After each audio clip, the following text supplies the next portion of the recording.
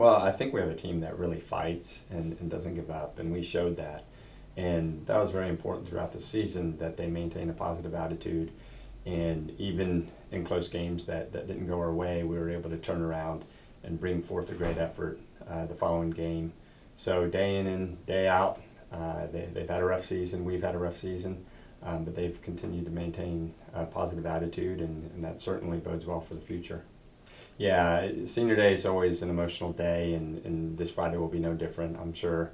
So we're at home against McNeese, who's one of our top rivals, and I haven't been able to been a part of that, but I'm really looking forward to that matchup. And unfortunately, we had a couple injuries, so some seniors might not get to play, but the seniors have certainly had an impact on this team. They've been great leaders.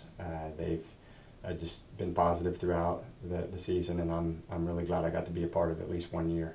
Well, that's an unfortunate part of what we do, and I don't think I've ever gone a season without at least having some injuries. This was unusual in that we had a handful, and the issue we had was we actually didn't have a very big roster to begin with, so the roster was thin, and then it got thinner, and that certainly played a role in some of our results, but we don't want to put it on that. I mean, we have quality players that continue to fight and battle throughout the entire season. So hopefully in the future we'll be a little deeper, and we'll stay healthy.